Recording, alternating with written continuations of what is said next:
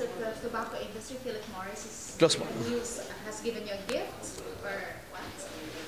Yeah, for the last 6 years, the city government of Legazpi has been in the forefront of the campaign of local government units in the Bicol region. So because of our projects, because of the program of the city regarding smoke-free, we were able to give emphasis on other LGUs to follow suit, the importance of regulating smoking. So with this, Legazpi was the target, especially me as the Chief Executive Officer, and now my wife, but still I'm very active as a city administrator. So they're continuously monitoring me and giving me a reason to be friendly to them. So I hope that the relationship should stay, but the program of the LGU concerned should continue.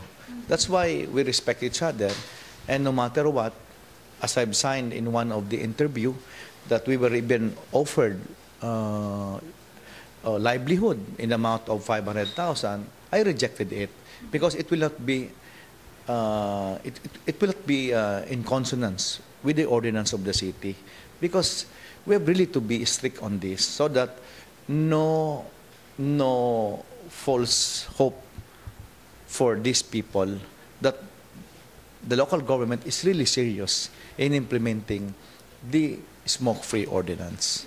So that's the very core of the message that I've shown to the people, not only in Legazpi, but in the entire world, that Legazpi is really focused.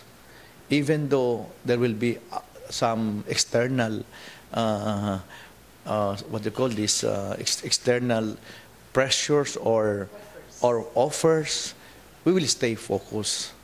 And this is, I think, what Legazpi has now. The seriousness, backed up by a Sanggunian, who is also willing to support the Chief Executive. That's the secret of Legazpi, why we are so successful in the implementation.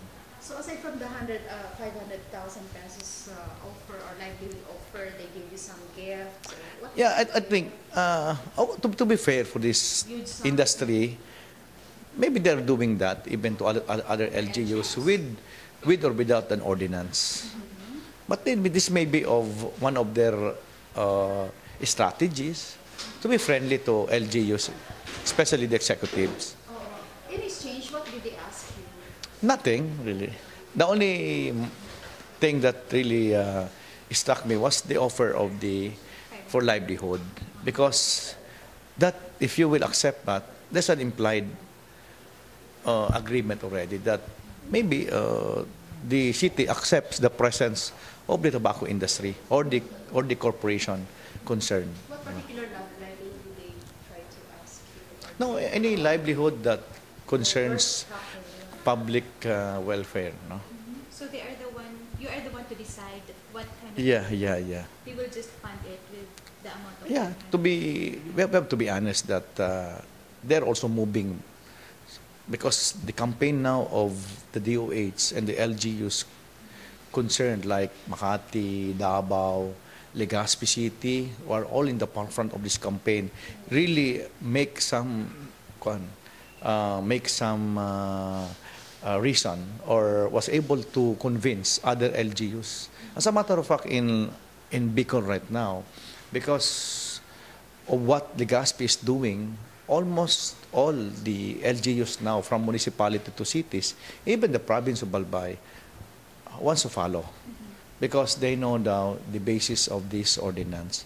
We are not banning, but we want to regulate out of respect for others. No?